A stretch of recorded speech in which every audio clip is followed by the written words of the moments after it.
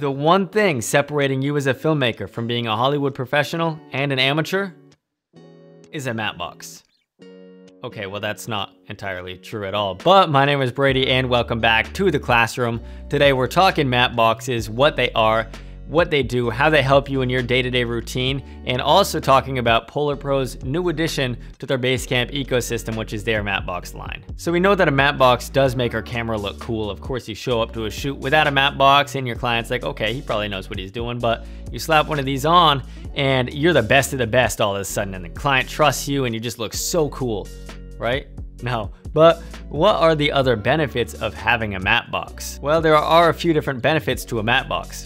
As we know, neutral density filters are a crucial tool to have in our filmmaking kit, but oftentimes lenses, especially cinema lenses in particular, don't even have filter threads on the front of the lens, on the front of the element, to screw on our ND filter. So in that tragic event, how do you apply an ND? And the answer is a matte box. So for example, you've got this photo lens here on your camera, just a typical Canon photo lens, and you got your filter, you screw it on once you find the filter threads. Oh, really, where is it? I'm not playing right now, I just can't. I suck at this. There we go. You screw it on, it's good to go, you're ready to go. But say, for example, you now have a cinema lens, say this vase in anamorphic. You go to put on your neutral density filter and there's no filter threads on the front of these cinema lenses, so you can't screw it on. So the answer becomes a matte box. And what you do, you just go ahead and take this, you clamp that on, just like that, and now it's not going anywhere. So now, bam, there's your neutral density filter. You go ahead, you drop that in. That's all you do. Tighten it, then you're good to go. Now the cool thing about Polar Pro's matte box is that they actually come with variable NDs, meaning you have the ability to adjust it. So you just turn this little knob there, and there you go, you get darker, you get lighter, and it just works so magically.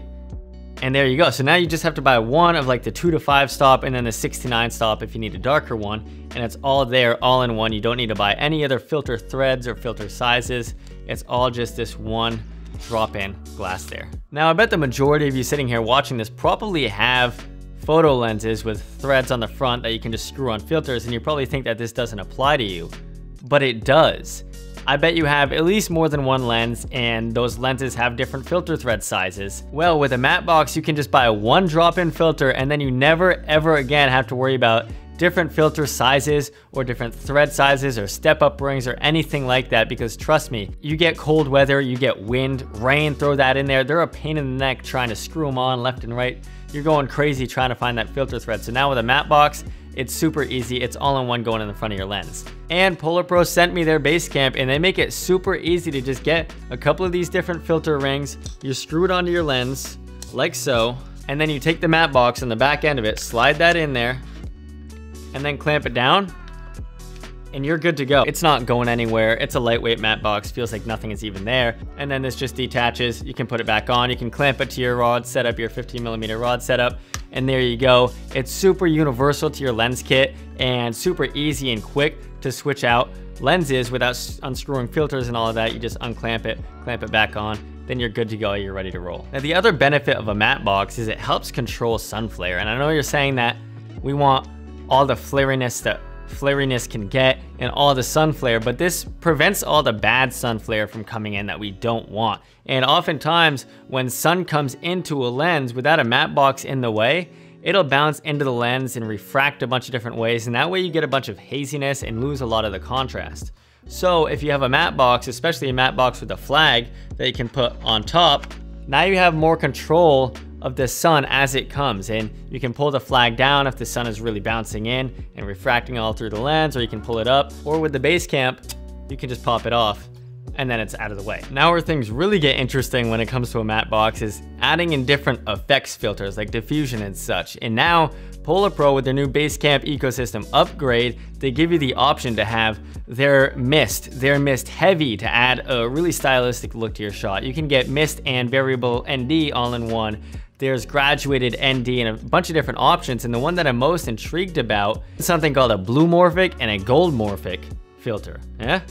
Sounds intriguing, right? Now I'm only gonna talk about a couple of these options since they're just low on stock at the moment and I only have a few different ones, but one of the really cool ones is the new Mist Heavy, and that, I mean, you can see maybe, there's a lot of like, it looks like dirt and dust on it, and that just does a great job of taking highlights and blooming them and refracting them. But the thing is with diffusion filters is that they can get really pricey really fast, especially if you're buying a bunch of different sizes like we'd mentioned before. So now with this one, this is the Mist Heavy, it's easy to just get one with the matte box, drop it in, and now you're one and done. You never have to buy it again. And then you got some really cool diffusion on the front of your lens just to stylize up your project. But the one that I was really intrigued about getting in is this new Bluemorphic filter and the Goldmorphic filter, but I only have the blue at the moment. And it gives you the ability with all these blue lines, if you can see vertically or horizontally, whichever way you move it, to get those anamorphic flares that everybody loves.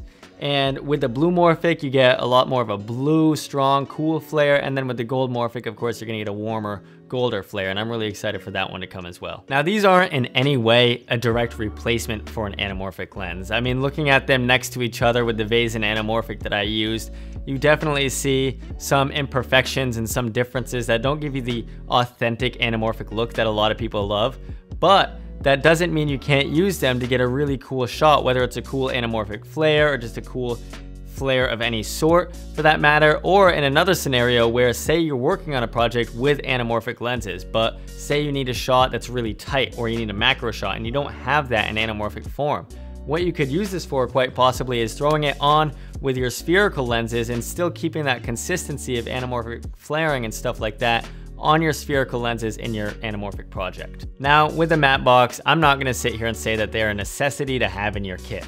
That's not the truth. But what they are is a tool to make your life a little bit easier. Now switching lenses and filters and all of that becomes a little bit easier. You're gonna get a little bit better quality with stopping the flaring and such that we talked about. And also, you get a little bit more protection on the front of your lens, especially with a flag like that, especially with these. You can flap it down, it's closed, nothing's getting in there. No dirt, debris, rocks, sharp objects. And even without a flag, you still have one more tier in front of your glass element where things might not hit or might not run into. So I'm not gonna be sitting here and telling you that you need a matte box in your filmmaking kit, but they look cool, you've seen what they do, and it's really ultimately just up to you to decide that if you would truly benefit off of having a matte box in your kit. It may be a little bit more expensive up front, but it essentially will save you money down the line from repeatedly buying multiple filters. So that's all that I do have for you guys today regarding matte boxes in general and the Polar Pro ecosystem upgrade. Go ahead and check it out. There's a lot more details. I'll put a link down below.